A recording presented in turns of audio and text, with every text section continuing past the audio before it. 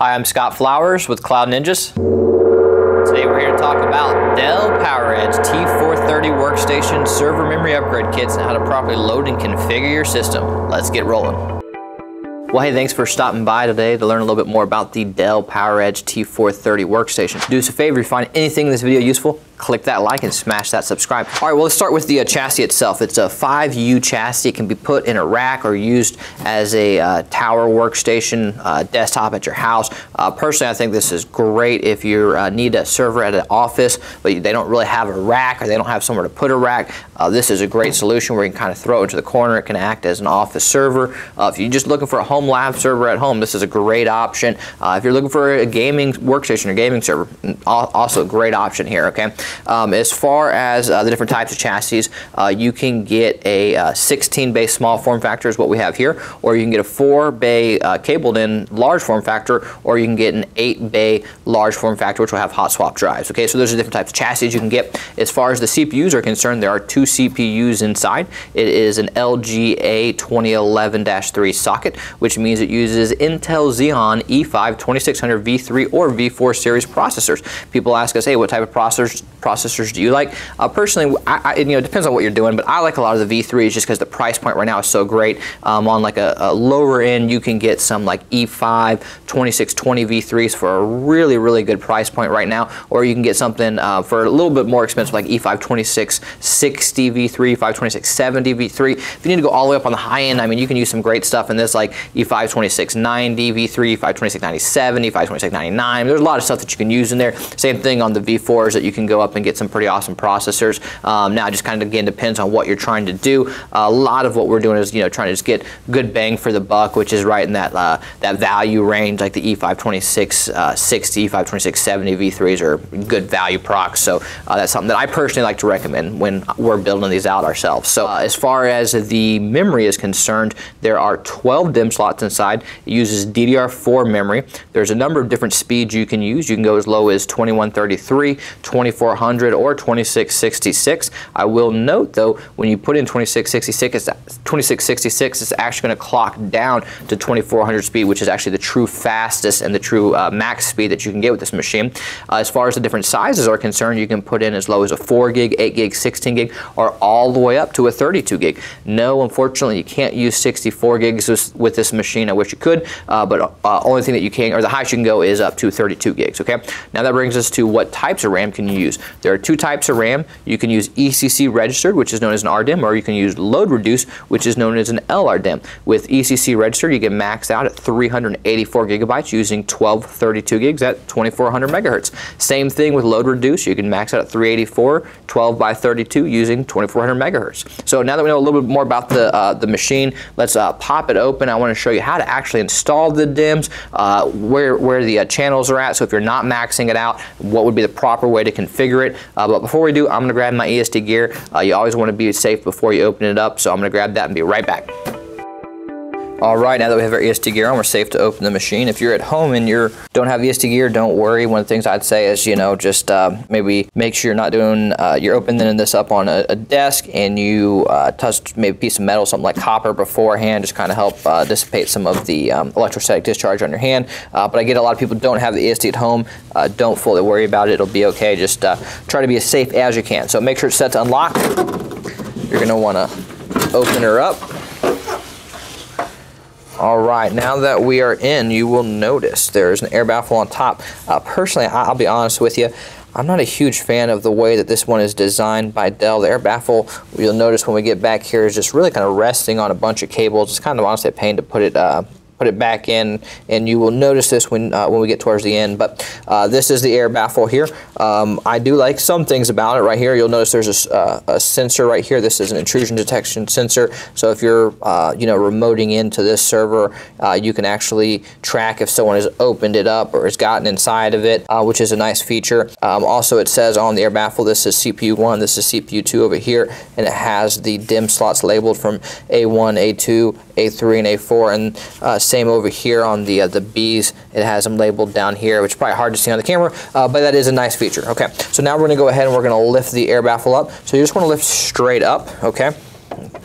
And I always stress lift straight up because the heat sinks are tall. there are, on the back plane here, there are a bunch of resistors and capacitors and transistors and stuff that you just don't want to nick and accidentally damage, because then you could all of a sudden mess up your back plane, right? And you just don't want to have any kind of user errors. But you'll notice when I talk about some of these cables right here, it's a tight squeeze. The air baffle's right on it. It's not my favorite design by Dell, to be honest with you, but the machine itself is an awesome machine. That would be one of the little flaws that I would just personally have a gripe with, but not a big deal. So you'll notice a couple things that are a little bit strange also about this machine. As we discussed, there are 12 DIMM slots. This is CPU 1, and CPU 1 controls 8 DIMM slots, whereas CPU 2 only controls 4 DIMM slots. And both of them have 4 memory channels per CPU, which means there are 2 DIMMs per memory channel with CPU 1, and there's 1 DIMM per memory channel with CPU 2. Okay, so it's a little bit of a strange, as far as the overall architecture and design on it, but it's actually the exact same as the R430. So if you're familiar with the R430, you'll be really familiar with this here. So okay, once we get in, one of the things I also wanted to talk about, not every person wants to max out their system or needs a maxed out system. You might be just using this and need 64 gigs of RAM, or you might need 128 gigs of RAM or something like this, which is very, very normal and what a lot of people are doing with this machine. When you're doing that, you want to know what's the best way to install, what's the best way to configure it so that you're maxing out your performance because you're not using every DIMM slot. Well, what I always tell people is make sure you are utilizing your memory channels. Okay, so let's just say you only have 1 CPU. I would recommend putting in 4 or 8 DIMM slots. If you're putting in 4, you're going to want to put them at the start of the channel, which is the white DIMM slot. So you see these tabs that are white? This is A1, this is A2, coming back out here is A3, A4. So the 4 tabs that I just pushed down, though, that would actually be how you'd want to install it if you're putting in 4 modules with 1 CPU. Now let's say you have 2 CPUs and you want to put in 8 modules. I would not recommend putting all 8 modules over here on CPU 1.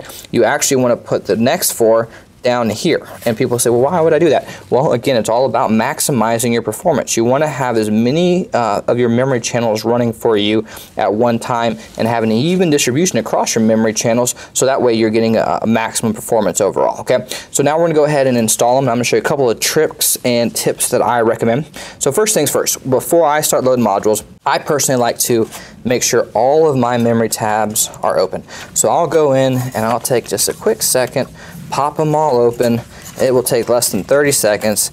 And again, to me, it's just about safety. My goal is to protect the machine and to protect the modules and not do anything silly because I'm rushing and accidentally damage a DIMM or accidentally damage the machine, okay? The next thing I always like to recommend, when you look at the module itself, you will notice that there is a notch in the middle. This is known as a key. This key is very important because it's not perfectly in the center, so you can't just go in and shove your module in and think you have it perfect. You need to line it up properly, because if you don't, one of 2 things will end up happening. You could damage the lead itself and damage the module, or you could damage the DIMM slot, which would render the DIMM slot useless, or potentially mean you have to replace the motherboard, neither of which are a situation you want to run into. So just simply make sure you line it up properly. So in this case, it's actually going to be like this, okay? So I'm going to start with A1 because that is the first channel and the first slot in the first channel, okay? So you will also notice, this is another thing I always like to point out, I've set the module down, I'm not holding it, it's in the DIMM slot, but it's actually not in the DIMM slot. It's not fully inserted. So if I went to power on the machine, it would not register this module, it just wouldn't even recognize it. So you need to hear these 2 clicks. Okay, those 2 clicks let you know you've fully inserted the module, okay? Now I'm going to go ahead and pretend as if I wasn't maxing it out, even though we were about to max this thing out. And I'm going to go to A2 because, again, a lot of people who are doing their upgrades aren't fully maxing it out. So I want to help them as well and show them the proper way. Oops, and you know what I just did? I accidentally put it in the wrong way because I didn't line it up properly. So again, I don't care if you've been a technician for 20 years, your first day on the job. It's a simple user error that we all do, and I'm just sitting here talking away, and I put it in the wrong way. Okay, so now we're going to come over here, and this is actually going to flip around, and we're going to put this into A3. And then we're going to do A4. And again, this really isn't hard. People will ask, hey, I'm not really a technician, and I want to upgrade my desktop at home? Is this something that I can do? Yes, you can do this. This is a very, very easy upgrade. Videos like this will help walk you through it and show you just some of the simple things that you need to do to just make sure you do it properly. But really, this is one of the easiest upgrades that you can do with the machine. And in my opinion, one of the ones that will give the best boost in performance. And generally speaking, CPUs are so much further ahead of everything else. If you want to increase the performance on your machine, what I always recommend is really two things. Upgrade your RAM, and that is going to boost your performance. And if you're running on hard drives, you might want to consider switching to solid state drives.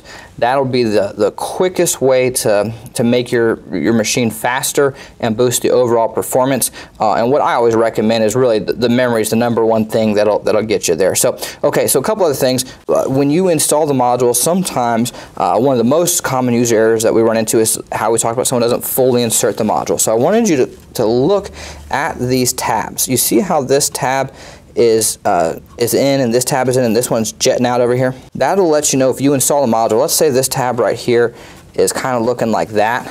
That module is not inserted. It might look like it is, but it's just not fully inserted, and you just need to hear that click right there and make sure it goes down all the way. Okay, now I'm going to fast forward and I'm going to finish installing the rest of them and we'll be right back. Alright, now we've installed 384 gigabytes in our T430 workstation. We've completely maxed it out with 1232 gigs. It's going to be a pretty sweet boost in performance overall. And then we're going to go ahead and put this back together. Before we do, I wanted to let you know that if you're in the market right now to upgrade your T430 and you need any modules, do us a favor and contact our team, sales@cloudninjas.com. That's sales@cloudninjas.com. We have a ton of variety of modules in stock. Everything from 4 gigs, 8 gigs, 16 gigs, 32 gigs, really everything under the sun as far as speeds, and we'd love the opportunity to quote you, so please give us that chance at sales@cloudninjas.com. Alright, we're going to go ahead and put it back together right now. So first things first, you're just going to have to line up your air baffle, and I will note, we kind of talked, you're going to have these fighting you back here, so you're going to need to be careful. It's kind of a pain. Again, the one thing I don't like about this model, so we're going to come down. I'm going to physically kind of put these in. I'm going to start back here and make sure it's all good to go. Push it back down here. All right, now we're all set. Again, I mean, it's not like it's hard to do. It's just not my favorite design because you need to be a little bit more careful than some of the other machines out there. Throw the top back on and call it a day. Well, hey, appreciate you stopping by. If you made it this far, do us a favor. Click that like, smash that subscribe. Take care.